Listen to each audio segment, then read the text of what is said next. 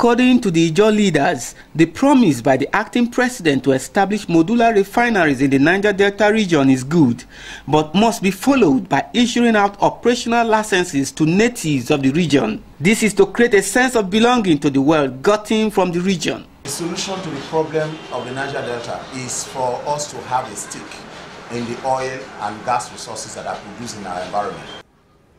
Licenses should be given to the people of the Niger Delta. These licenses must not go out from the people of the Niger Delta. From what I've gathered is that they've issued over 57 licenses, none to an indigene of the Niger Delta. This is unacceptable. This is the same false foundation that this country is built on.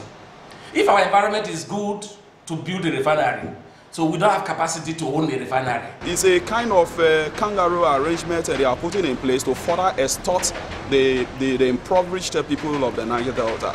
They emphasize on the purpose of the pronunciation of modular refineries, which is to harness the potentials of illegal refining of crude oil by Ijaw youths in the swamps of the Niger Delta. Agitation for modular refinery came up as a result of the improvised method of our people to refine crude. The purpose was to say, let us see how we can remove these people from illegal refining process and bring in a modular refinery for them to key into a process of doing it legally.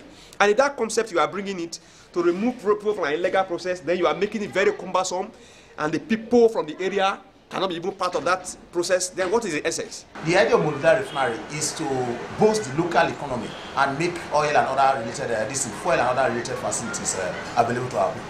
According to them, the control of part of the wealth from the Niger Delta by the indigenes stands to end most agitations in the oil-rich region. Kosipre Charles, AIT News, Yenagoa,